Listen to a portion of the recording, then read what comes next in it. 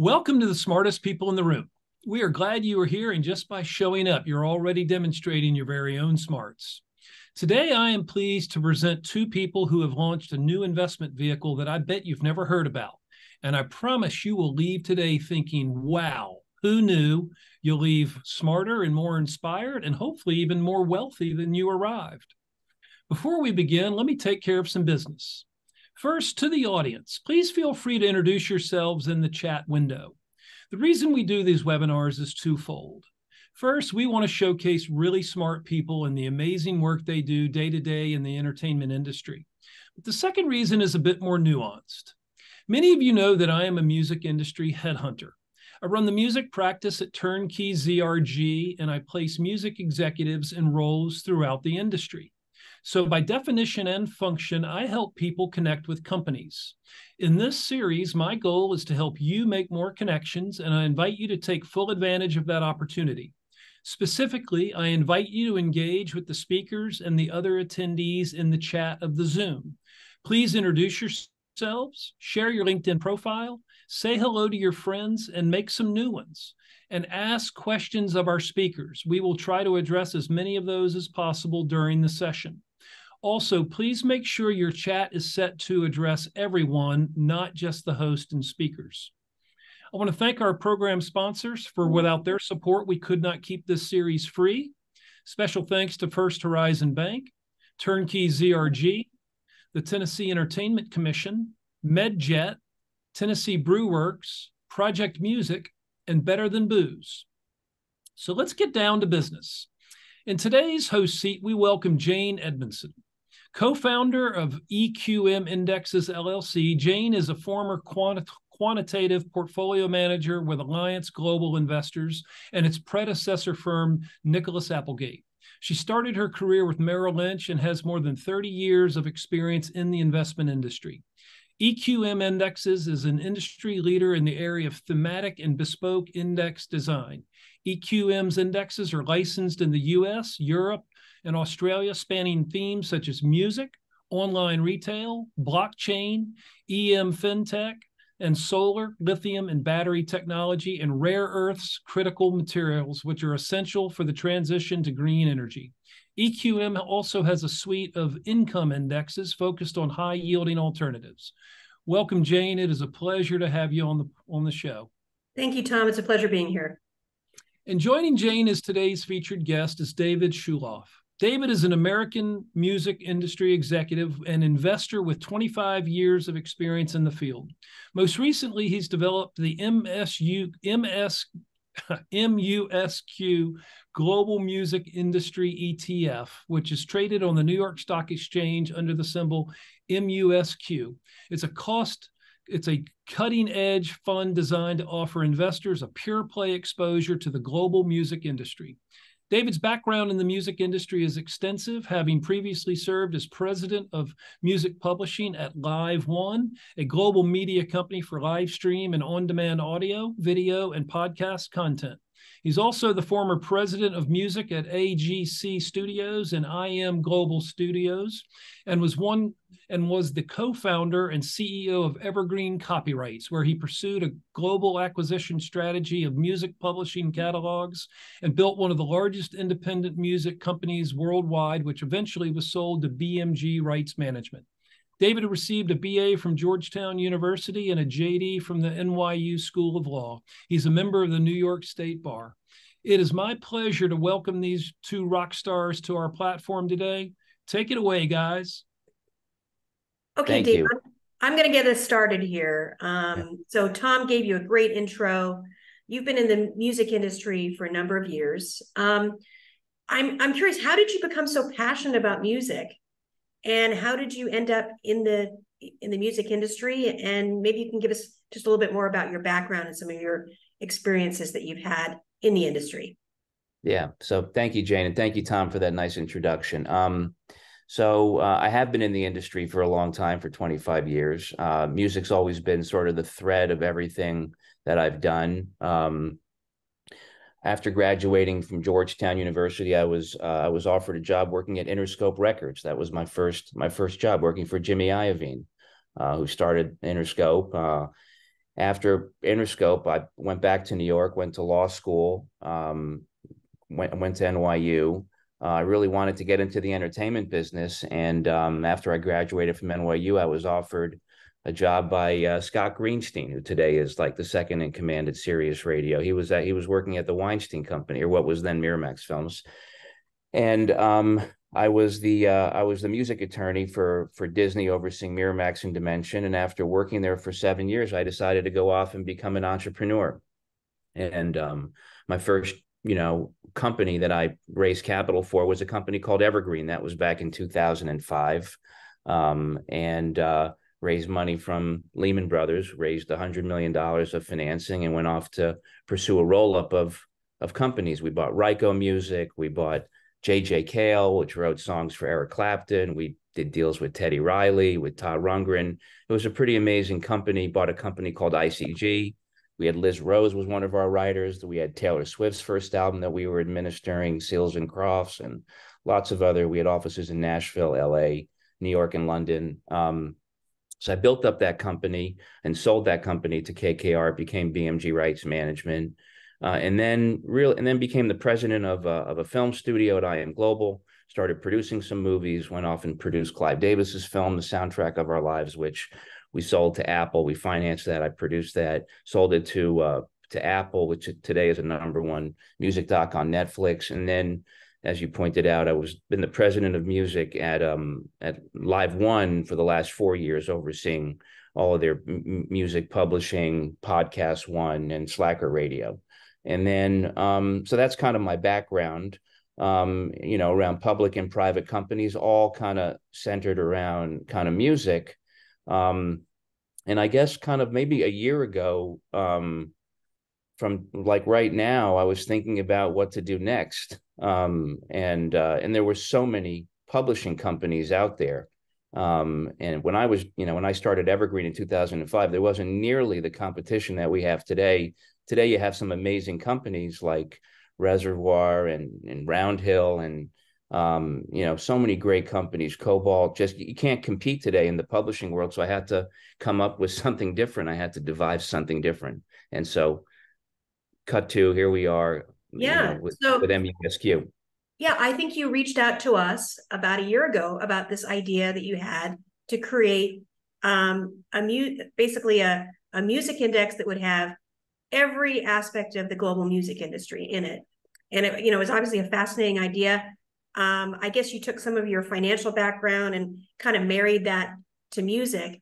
But how did it come about in your mind that this was something that you wanted to do to actually build an investment product? Yeah. So, so investing in music has always been very illiquid for me. I was an investor in a bunch of different funds. Been an investor in labels, publishing companies, and that was very illiquid capital. So it was, music was sort of an illiquid alternative to investing. And what I wanted to do was create a liquid alternative. I really wanted an opportunity for investors. First of all, to be invested as an investor in music, you have to be a qualified investor. Okay. So if you want to be an LP at Blackstone or KKR or Apollo or Providence, and I can give you a long list of other private debt, you got to show net assets of whatever it is, right? $3 million, $5 million. A lot of people don't have that. So it immediately kind of ostracized sort of the self-directed Robinhood investor that wanted to invest $1,000 or $2,000 or $10,000 or $100,000. So first, I wanted to democratize the process of music investing. I wanted to make music available to the masses, number one. Number two, I had to figure out a platform that was liquid for them to do that, where they wouldn't have to fill out paperwork and show net assets. And so I kind of looked at the public markets. And what I realized, like over the last, 7 or 8 years, you have some amazing music companies that are all public today. And I started to, and this is a year ago, I kind of began to build a portfolio of what I thought would be an amazing opportunity to get total exposure to the global music industry. So I took out a piece of paper and I'm like, wait a second, there's 10 streaming companies. Amazing. Wait a minute. There's like 25 content labels and music publishing companies. Amazing. Wait, how many radio companies? Amazing. How many concert promoters and ticketing companies? Amazing. How many equipment technology? So after designing kind of, first I just had this list of companies, and then I said, you know what, okay, now we need to make this formal and regulated if we're going to take it public.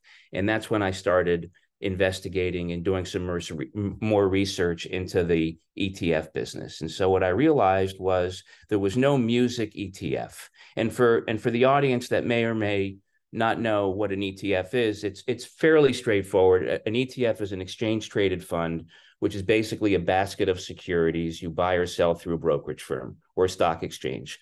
They're similar to mutual funds, but unlike mutual funds and more similar to a stock, they can be traded whenever the market's open. So what they do is these ETFs, and there's like 4,000 of them today, they basically allow investors to achieve diversification by investing in a portfolio of securities. So when you think about the triple Qs, those are, very tech-heavy ETF. That's a very tech-heavy ETF. You have the SPYs, which is an index fund for the top, Fortune 500 companies. And so what MUSQ is, okay, just to kind of get down to it, MUSQ, the name of the fund is the MUSQ Global Music Industry ETF. And what that is, it is the first pure play opportunity for all investors worldwide to invest in the global music industry. And the way that is set up is it's really 5 different buckets of securities. Okay, so you have streaming, right? And there's a total, first of all, of 47 securities on our index. And for those that are online right now, you can quickly jump to our website if you want, and you can go look at musq.com.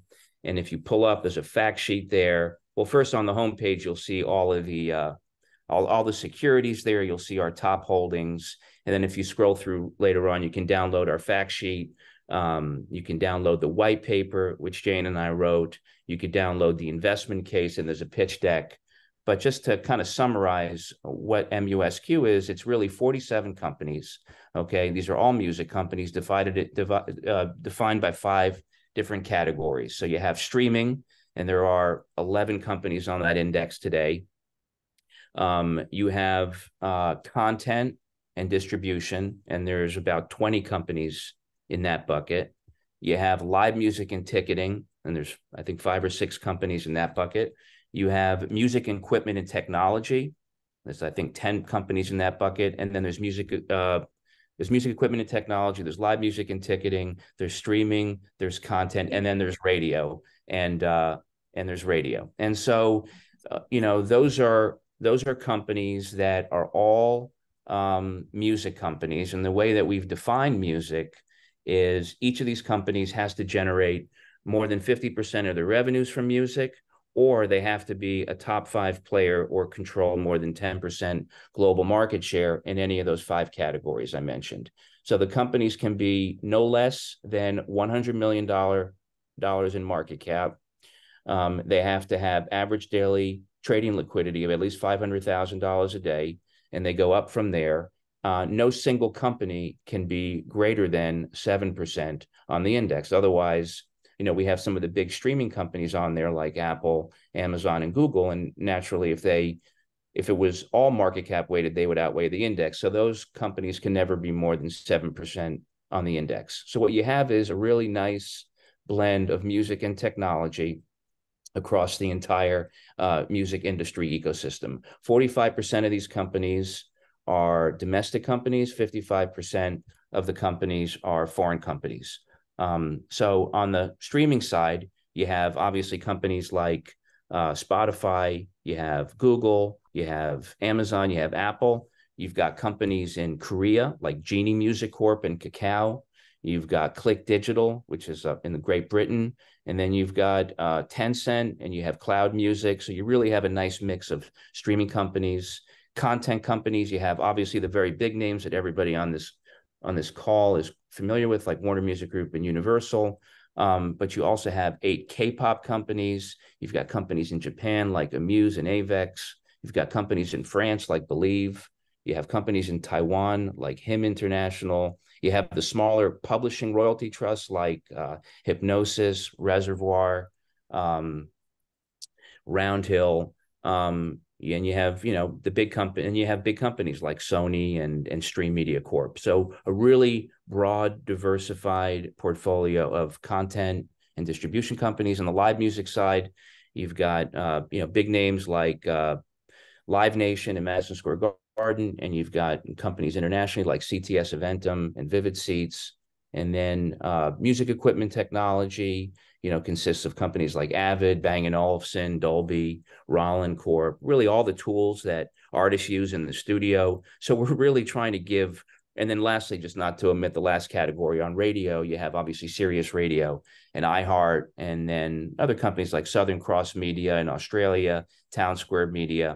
So the whole point of this thing, I think you see, is really to give investors an opportunity to invest globally in music. If you believe that music is a good investment, and we have strong data to support that it's a very good investment, this is a great way for investors to get exposure to music.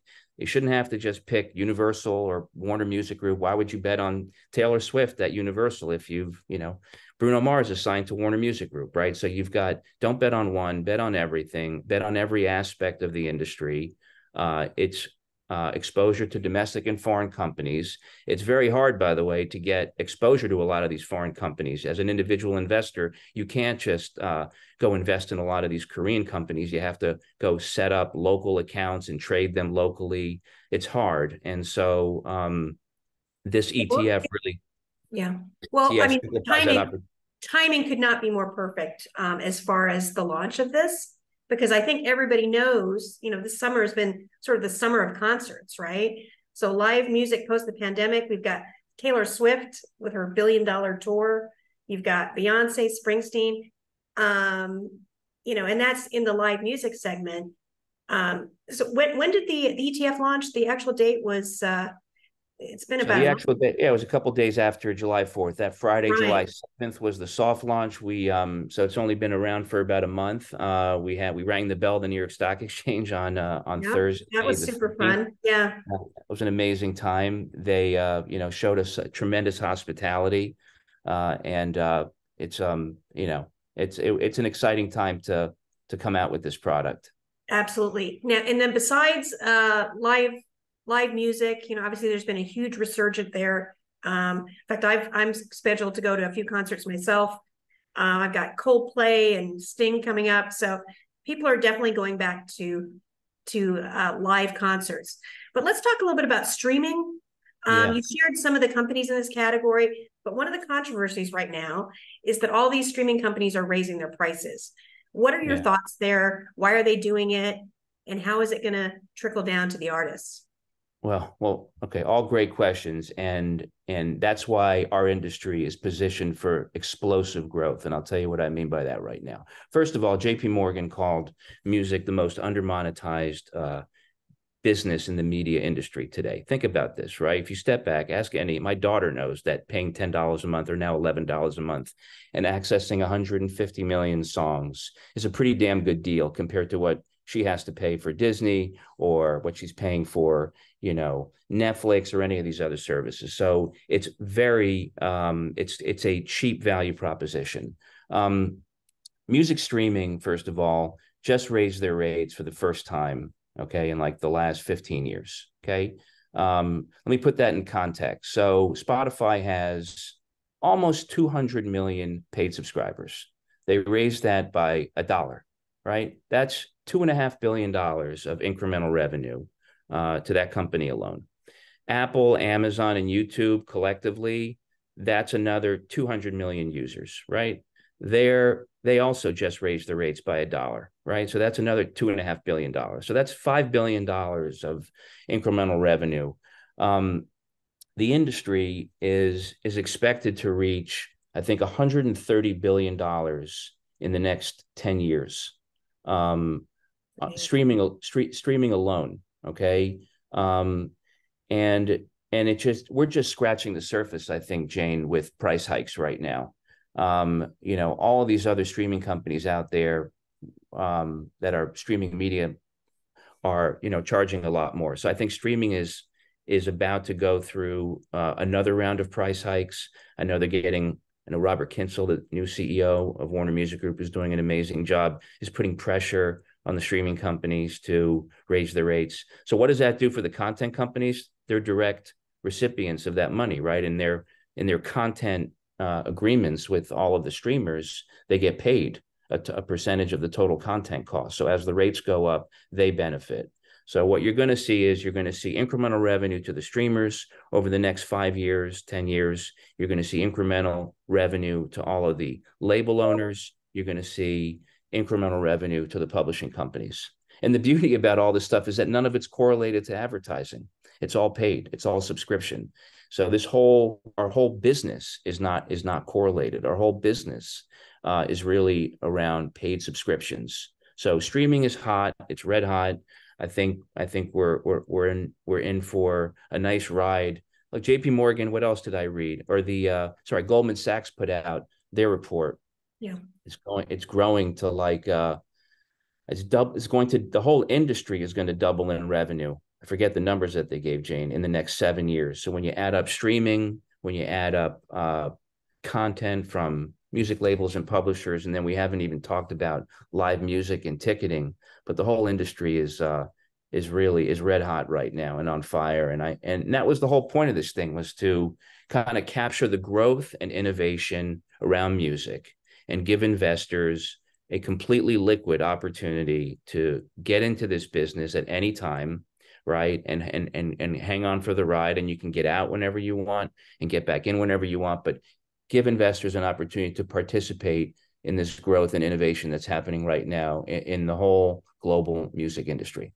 Yeah, it's really an exciting investment theme. One of the other things that we talked about in the white paper that's really interesting is how artists now are monetizing their content. A lot of artists like Neil Diamond. I know Queen is shopping their catalog. They're trying to monetize their IP, and there's these royalty trusts that investors. I know that they're in the index and the ETF. Can you talk a little bit about that and how that's a big change that's occurring in the industry as well? Yeah. So look, you're 100% right. Like, it's hard to pick up a newspaper or read a periodical without seeing some new artist selling their catalog for 25 times or 20 times. So publishing is obviously exciting. Artists and are excited by it for whatever reason, capital gains treatment, or I think there was a lot of cheap capital out there as well.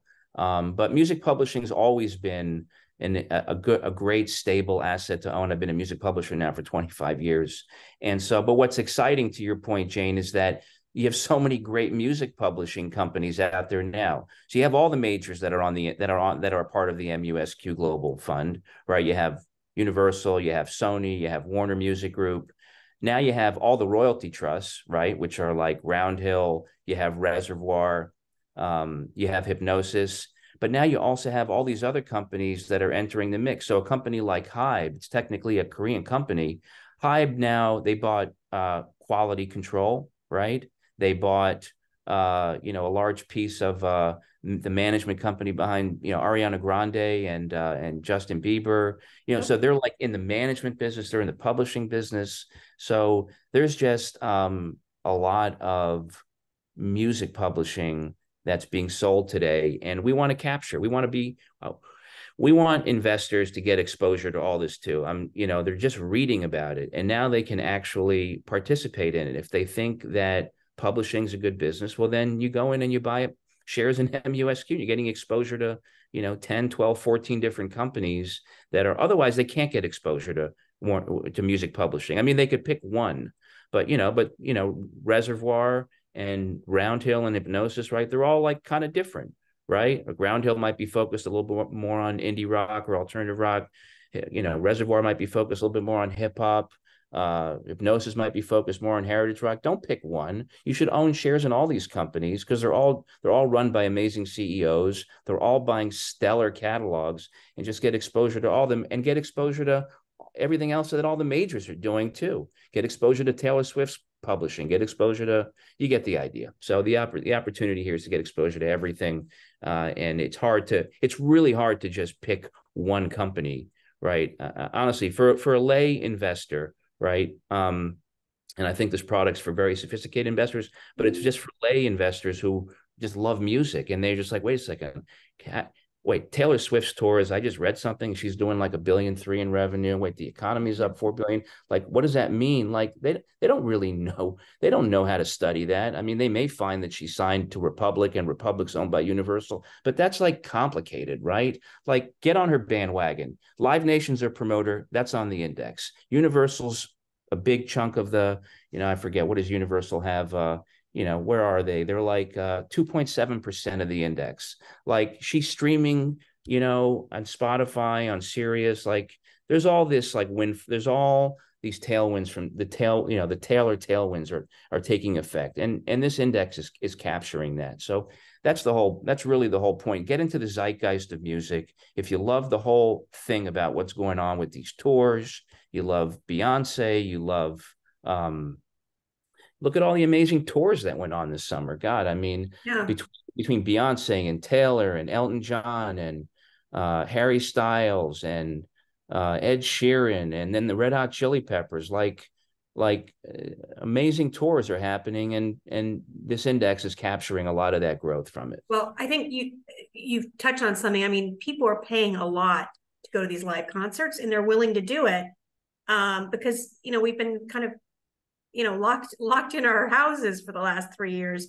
Let's talk too a little bit about K-pop as a phenomenon, and there's a lot of K-pop companies in the index and ETF as well. This truly is kind of a global portfolio, and those Korean companies, you can't get access to those really, as a U.S. investor unless it is in this ETF, correct? That's correct. I mean, you have to set up kind of local accounts. You have to. It's really hard to kind of get exposure to a lot of these companies. You can't trade them. You have to set up local accounts, and we're really simplifying that process. Yes. So we talked about, so we've got some really big trends, and part of what we do is try to identify disruptive trends and then turn them into investment products. And so we've helped you do that in this case. But we've got the trends in live music. Obviously, we just talked about all these big tours, and people really are willing to spend money on concerts. I think the Taylor Swift concert tickets going for like about $1,000 each. I mean, it's crazy. Now, I think Ticketmaster and Live Nation are getting maybe a little bit of pushback on that, and there could be some regulation coming in. Do you have some thoughts there?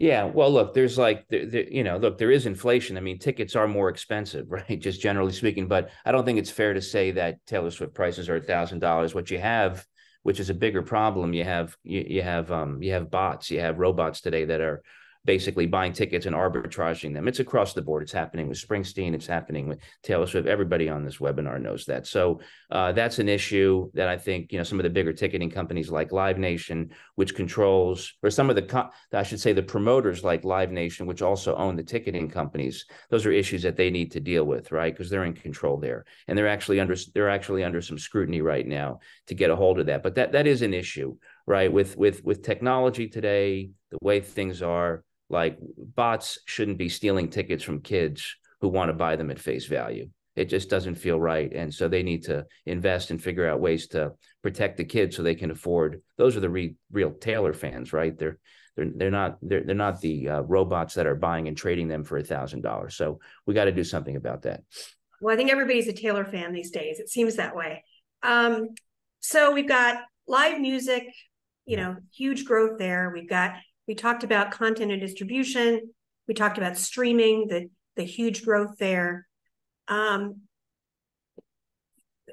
the next, 5 to 10 years, where do you expect the industry to go? I know one of the new hot topics right now is artificial intelligence. How is that going to get integrated into the music industry? And is it a good thing for music? Or, I mean, AI always has some controversy, so I wanted to get your thoughts there. Yeah, no, look, AI always has controversy, and I think it's really relevant today. Look, everyone's concerned about everyone's concerned about piracy. Everyone's concerned about what robots can do, right? I think we saw what happened with the fake Drake and the fake Weeknd. But when that happened, like Universal sent a takedown notice right away and it was gone. Right. So I think they're pretty litigious about protecting that. Look, there's always the risk of piracy when you have AI, but I think we need to look at the benefits of AI, right? Artists and producers now have access to stems to create like amazing recordings. Paul McCartney just did that with John Lennon. Producers and writers are able to, do, accomplish great things with AI. So, I think the benefits of AI are exceed kind of the risks of it. There's always the threat with technological change. I mean, it happened in 2003, right, when Napster came around. But so piracy is always an issue whenever you have technological change. But I feel like what did I read the other day? I think Google is now creating a legitimate service of AI tracks with Universal. So there's going to be some regulation around this. It's going to be hard, I think, and I think the benefit of that is going to be great. I mean, artists today, I read somewhere else that artists are uploading anywhere from 100 to 150,000 new songs a day.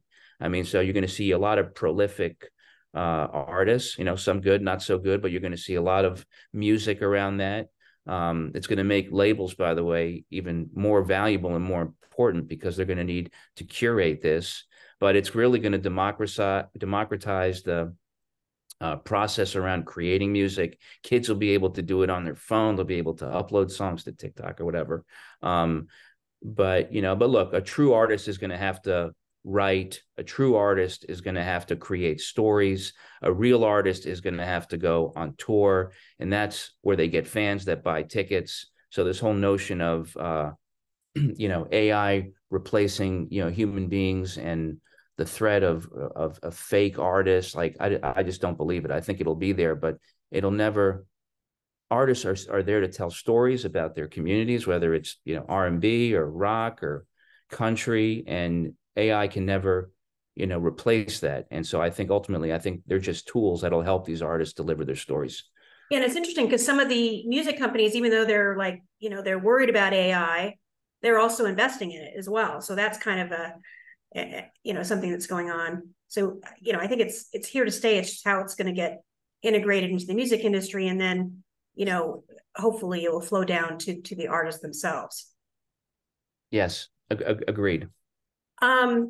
So David, I'm just going to do like a quick tutorial about ETFs. You talked about the ETF structure, but I know a lot of the people probably listening right now are not necessarily, investment advisors. So let's talk about some of the cool aspects of an ETF and why it would be attractive. So ETFs trade on a stock exchange. So MUSQ trades on the New York Stock Exchange, and you can buy it anytime, during market hours. So even though a lot of the companies within the ETF, the basket of stocks, are trading, different hours on different exchanges, an investor can invest intraday in these companies in an ETF format. And the cool thing about ETFs too is that you mentioned, it's kind of a democratic process. The ETF's trading at around $24 a share right now. So, I mean, literally, if you're an investor, you could buy one share of MUSQ. Obviously, you wouldn't, it doesn't give you a huge amount of exposure, but, that's an option. So there's no investment thresholds. There's no minimums that you have to meet. I mean, you can literally buy as much as or as little as one share of MUSQ. The other nice aspect about ETFs is that they're diversified. So you mentioned there's almost 50 names in here. So it's a basket of companies. We've done a really good job, I think, of weighting it so that it's very liquid and gives people exposure to the theme without moving the price of these stocks too much. So that's another aspect that's nice about ETFs as well. And then finally, the tax efficiency.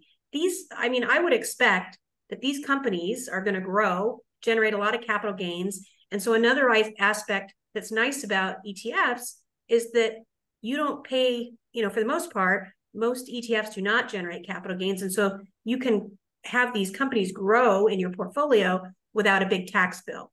So those are kind of, some nice aspects about ETFs. And I'm sure, David, these were all things that you were thinking about when you thought about what the best structure was for this MUSQ ETF. Is that correct? Yeah, no, I wanted it to be completely liquid. I wanted it to be tax advantageous. I wanted it to be able to trade. And, any investor today can invest $10. They can invest, well, it'd be a minimum of $25 or $24 at the close Right. today. Yep. But they can buy one share and they can buy as many shares as they want. Maybe talk a little bit. We talked about the holdings. We talked about the geographic segments. Yeah, if there's new companies that come available, like IPOs, would they be eligible for inclusion right away? I think the way we've got it written is that they could come in if they met all the other criteria, correct? Yeah, if they met all the other criteria, they would come in, and if they didn't meet the criteria, they get knocked off. I think I mentioned average daily trading liquidity of $500,000 a day. If they're between 2 to 500,000, they get a half weight. So all the companies are market cap weighted. If they're between 2 to 500,000, they actually get a half weight. So you could see some very small companies on there with a tiny interest if they meet the minimum threshold. And if not, they get kicked off. The index, by the way, gets rebalanced quarterly. I'm not sure if we mentioned that. So every quarter, there's a rebalancing that happens. And if you'll see the companies, some of them may go off and some new ones may come on. I think there's a new K-pop company, Jane, I saw that went on called Rainbow. I have to actually look at that a little more, but I think that was recently on, and I think we lost one or two companies too. So it's fluid, and it's really, again, we want this to be liquid, so anybody can invest any amount of money into the ETF. If we look in the last 3 weeks, it looks like we had $10 million of inflows into the fund. So it looks like investors are pretty excited about it. Yeah, that's great for 1 month out of the shoot. That's really good. I mean, obviously, this is really resonating with investors.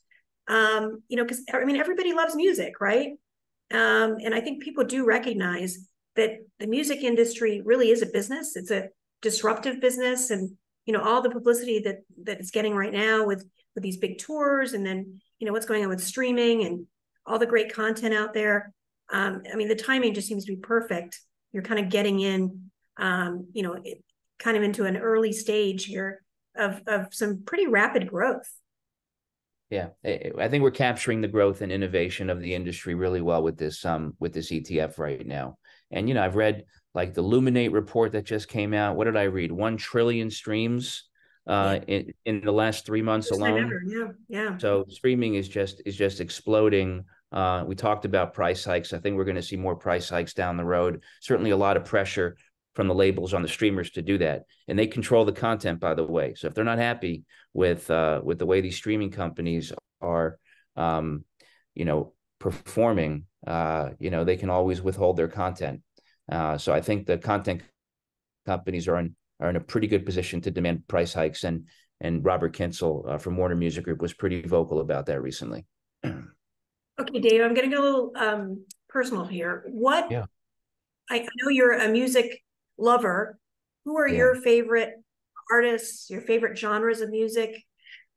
I shared I've got tickets to Coldplay in September and Sting in October. Who are some of your favorite artists and genres? Yeah, look, I'm a singer-songwriter myself, so I grew up listening to, Neil Young and Springsteen and all that sort of stuff. So I'm pretty, that's the kind of stuff I enjoy listening to. I have a 13-year-old daughter who is all over TikTok, so she educates me, around kind of all the new pop stuff. But I'm kind of an old soul, and I love R&B and I think you told me too that you're a country music fan. Is that right? Yeah, I do love country. I do. I think they write some of the best songs. So I did spend a lot of time in Nashville, and what an amazing community of songwriters there. And I want to do something down there. Maybe you'll help me, Jay. Maybe we'll do like an MUSQ conference, and we'll do it in Nashville. Maybe we'll invite like a bunch of CEOs or artists to come perform, and I think we should do it in Nashville. That's where I'd like to do it, and kind of. I think we should do really together. Fun. Yeah, actually, we do have a conference coming up in September. There's in Huntington Beach. There's a big financial conference called Future Proof. We have a. Yeah, that's fun. You're going to be out of town there, and it's going to be live music. So it should be. Yeah, we have Method Man and Red playing there. Yeah, that'll be fun. So Future Proof is a big wealth conference. Some of you may or may not be familiar with Huntington Beach. I'll be speaking there on Wednesday. I think my panel's at Wednesday on Wednesday morning, and the topic is about thematic. September 13th, right? Yeah. Yeah, Wednesday, September 13th. And the topic there is all about thematic ETFs. And so MUSQ is a thematic ETF, just like CHAT on generative AI, METV, metaverse, bets, weed, video games, jets, cruises. So those are all thematic funds. So I think we're talking about thematic funds on that day, but I'll be speaking at Future Proof. What else can I say, Jane? I'm really excited about what we're doing with this. I think this is a win for just anybody who loves music. And you can follow me on LinkedIn if folks want to do that. I kind of write about stuff every day, write about all the companies on our index, write about all the exciting things happening, with all the public companies on our index. What else, Jane? What else can we talk about? Well, I'm looking at some of the questions in the chat, and yeah, all right, let's do that right now. Some of the things that have come up is we're talking about the big majors and how they're adapting to some of these changes.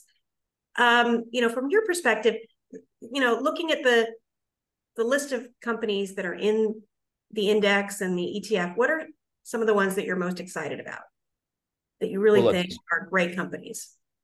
Well, I mean, there's a lot, but Well, first of all the content companies I'm excited about. If you look, like when they just reported earnings, they're all up by like 9 to 22%, right? So they're all benefiting from all the streaming that's taking place. I'm really excited about all these content companies, all the K-pop companies, JYP, SM Entertainment, Hybe. They all had revenue increases by like 80% the last quarter, right? And their stock was up like 50%. So these K-pop companies, I think, are on fire right now. They have again, they're entering the U.S. business, which is why they're growing so quickly. So I'm really excited about all them. I'm just excited overall. Yeah, Tencent Music just reported yesterday. They had great earnings, which is really interesting in the context of some of the issues that are going on in China. Consumers are still streaming music. So what did I see? I saw like they had like 90 million or 100 million paid users. I think I read that.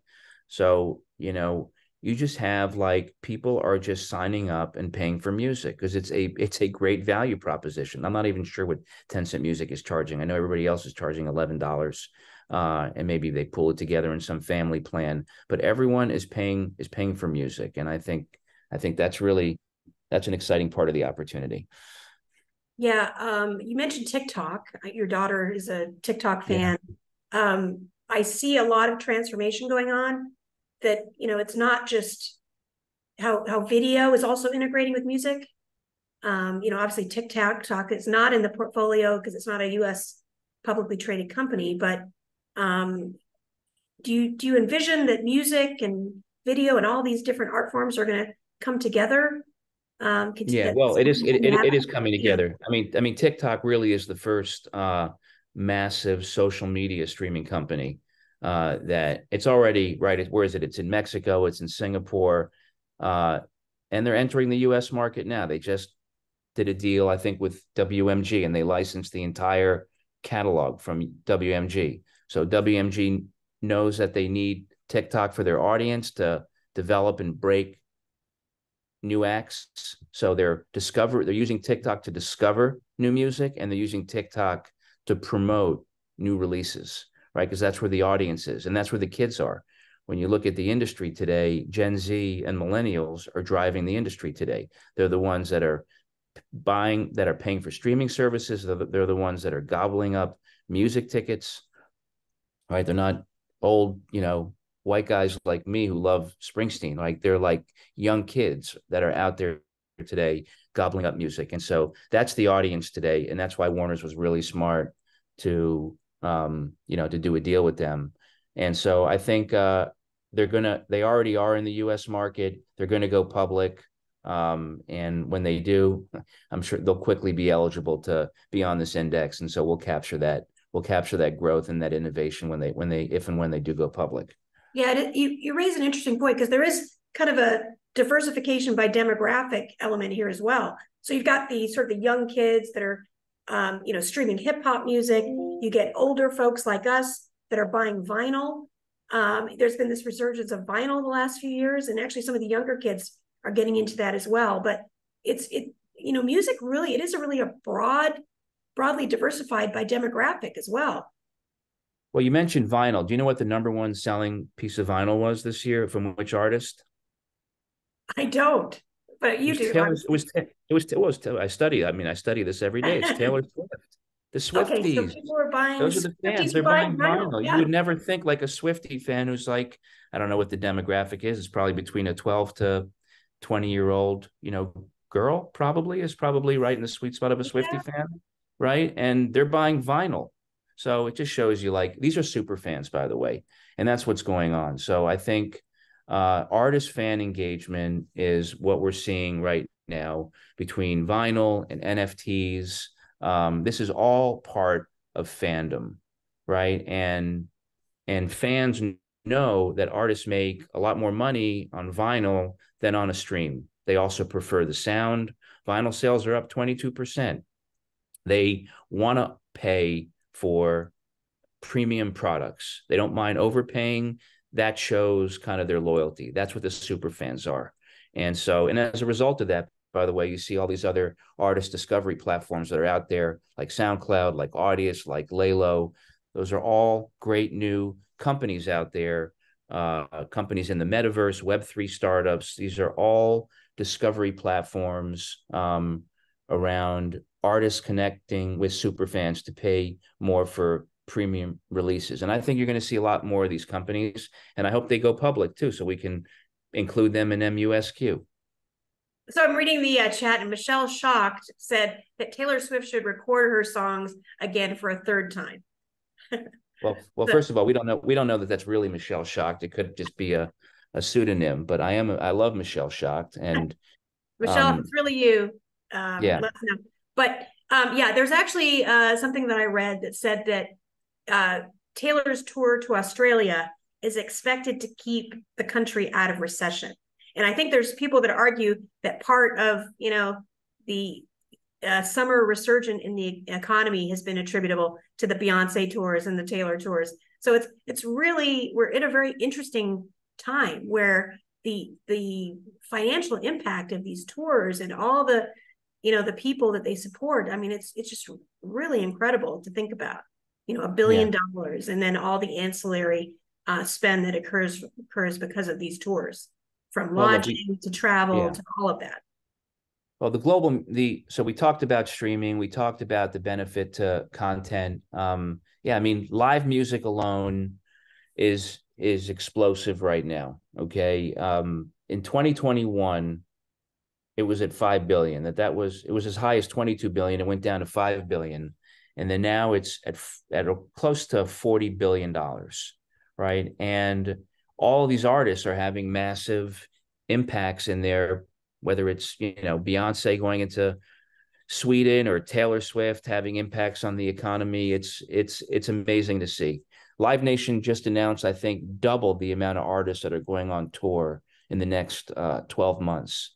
So, I'm expecting to see a lot more artists on tour, and then the trickle down effect to, to communities, to hotels and restaurants and so on. It's exciting to see. And I think the artists themselves, they missed playing live. I mean, that's really why they do what they do, right? Is to connect with their fans. So I know John Mayer said he was, so this is the first time that in a long time that he's really enjoyed, touring and really having a good experience, because I think when you lose something, it makes you appreciate it more. So, just to kind of recap, where, if an investor wanted to put this in their portfolio, where would it go, and why do you think people should have this kind of exposure? Yeah. So, and by the way, that is Michelle. Tom said that was Michelle Shocked in the chat. Michelle, I'm so happy you're here. I mean, I am a big fan, so thanks for joining today. So what did I want to say? So music is where does it fit? I think this fits in any investor's portfolio. It's like 1 to 2.5%.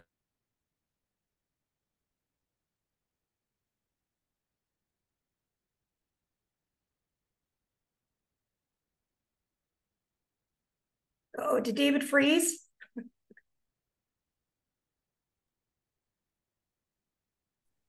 Sounds like he may be locked up there. Yeah, let me text him and let him know that he's frozen. He's probably aware of it. um, hey, Jane, I have a question that you may be able to sure. answer. So, as new companies come into the marketplace, you guys mentioned TikTok a moment ago. When it goes public in the U.S., maybe in the next few years, where does the additional capital come for MUSQ to purchase shares of TikTok for the portfolio? Yeah, so a name like that, because it's so influential and it would definitely qualify based on the liquidity and the market cap, it would get in, pretty much right away, at the IPO. And then it just comes from the other weights of the names in the portfolio. So because we're market cap weighted, it would be weighted according to its market cap name up to that 7% cap.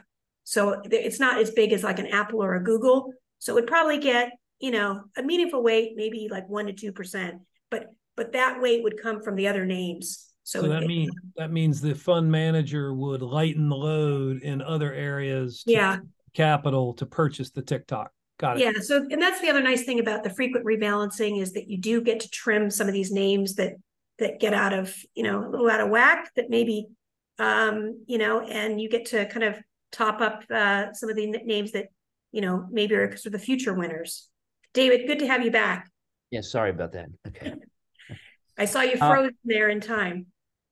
Tom, how are we doing on time? How do you feel like we're covering a lot of ground here? You think what else should we talk about today? Yeah, so one question that was raised in the Q&A earlier, I'd love to hear you guys address, and that is sort of the downside, if there is such. In other words, some of the investing public that may be listening to this is maybe not that sophisticated. Are these guys, are they going to get wiped out? Is their investment going to get decimated like it did in 2008? Well, none of these companies are speculative companies.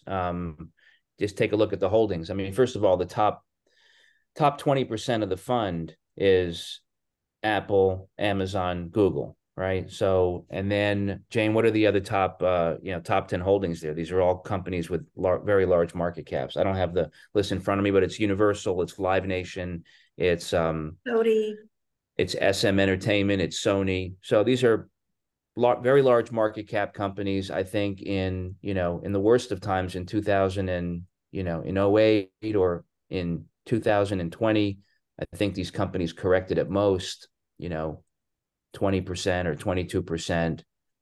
None of these were speculative technology companies like you saw in some of the ARK funds or some which got which went down 40 or 50%. None of those companies went to zero, by the way. So again, like the whole thing here is that some music investments do go to zero, but we want to create something that doesn't go to zero. I think a lot of people are passionate about music and they don't know where to put their money, and they invested in, say, a label that spent all their resources on developing 3 acts or 5 acts that didn't go anywhere, or they overspent on marketing and they ran out of money.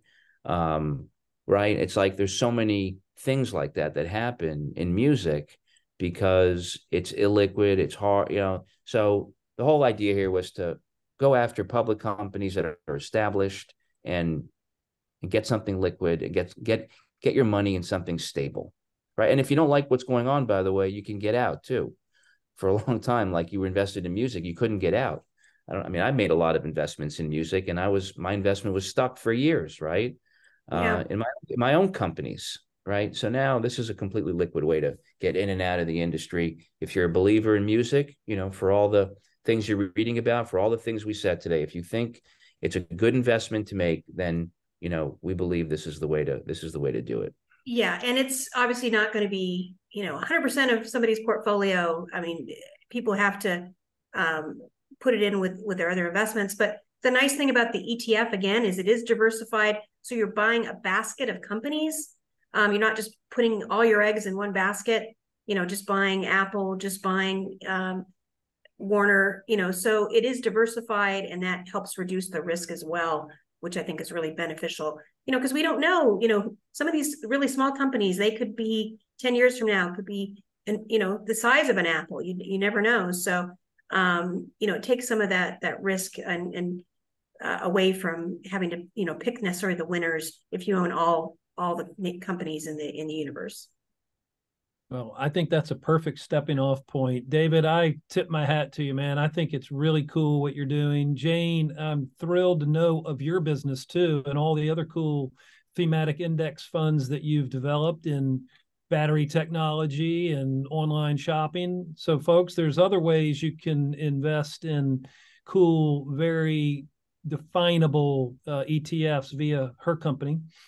To the audience, you got yourself a treat today. I always love to bring people that are doing really interesting and cool things. And today you got a double dose of it. So kudos for showing up. And with that, I will sign off with my usual sign off, and that is be nice to each other. I'll see you out there soon. Love that. Thank you. Everyone. Thank you, Tom. Thanks, everybody. Bye-bye.